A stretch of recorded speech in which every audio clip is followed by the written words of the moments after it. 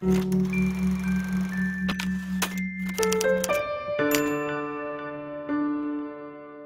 to be humbled. Time to meet Eva Vertes. She's a 17-year-old grade 11 student, and she's just won the world's top science fair. She joins me this morning.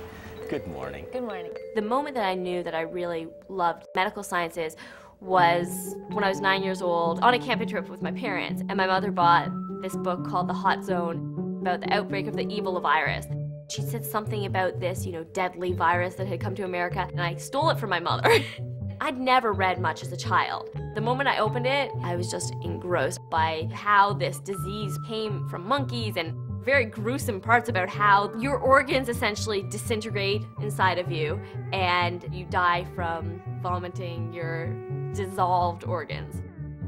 I began to read the gory parts to my younger sister. She was 7 years old, I was 9 years old, and she would have nightmares about monkeys with Ebola.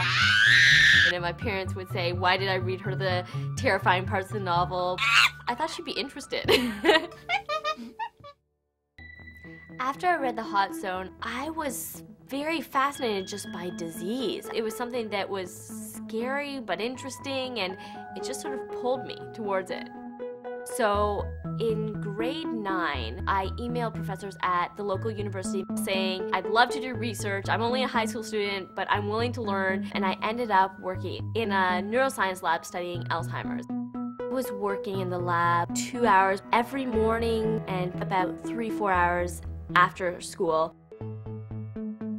In Alzheimer's, the cognitive decline, the loss of memory, is associated with neuronal brain cell death. So I worked trying different compounds to see what might be able to inhibit or at least reduce that brain cell death. And then after a year, I uncovered something.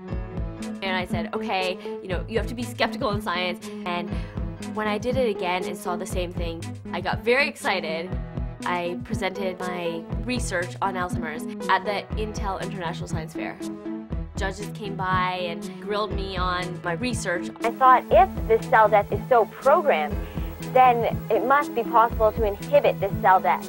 I remember that when they got to Best in Medicine, they announced my name. And I was just so excited to even get there, let alone to do well there. I walked up to that stage, and that was when I realized that this is the beginning of the rest of my scientific life. How do you explain how a 17-year-old girl is coming up with something that is, baffling some of the leading minds around the world? I mean, I set this as a goal for myself, and I just love doing the research, and I love being a part of it.